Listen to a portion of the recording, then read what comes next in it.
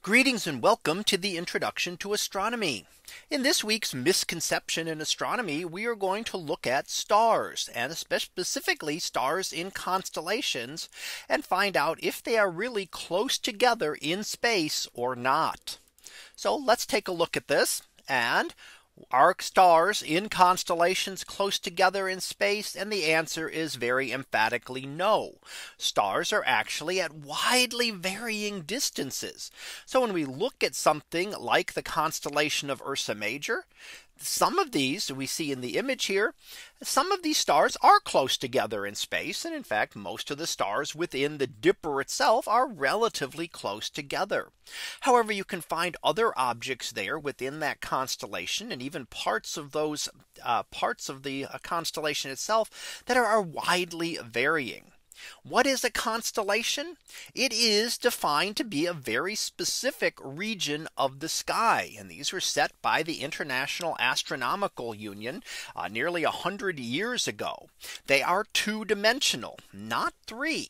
So a constellation would not look the same from other parts of the galaxy. If you were to travel out hundreds or thousands of light years, you might pass some stars in a constellation and you might not pass others. Stars could be on multiple different sides and you would see a completely different view.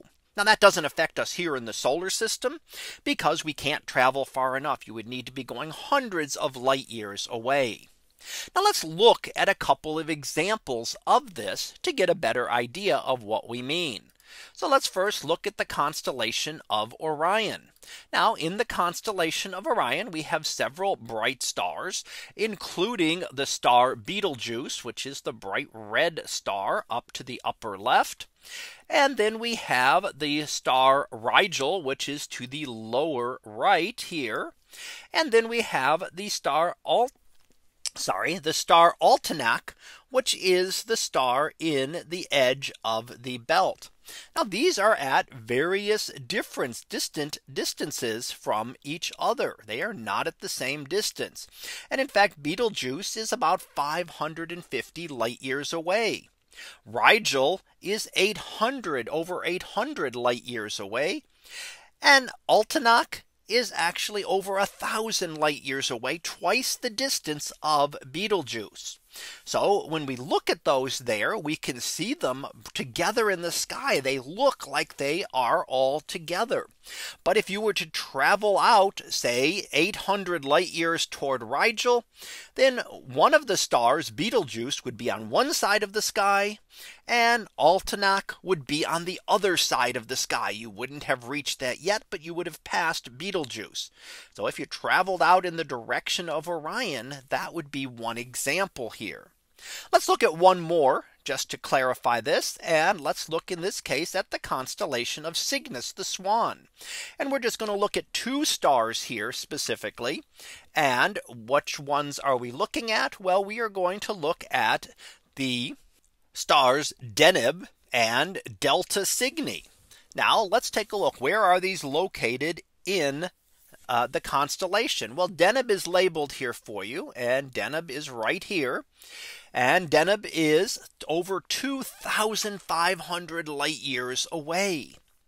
Delta Cygni is actually not labeled, but is this star right here. Now what is that? Delta Cygni is only 165 light years away.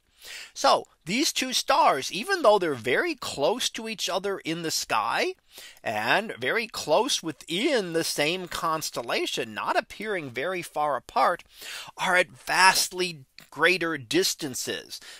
Deneb is more than 10 times more distant than Delta Cygni. So when we look at a constellation, we have to consider that the stars are really at widely varying distances. So let's summarize what we've looked at here. What is a constellation? Well, a constellation is a grouping of stars in the sky. They are not necessarily related to one another. They may not be together in space.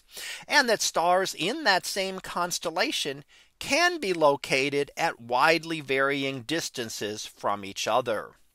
So that concludes this misconception in astronomy on the stars in a constellation being close together. We'll be back again next time for another topic in astronomy. So until then, have a great day, everyone, and I will see you in class.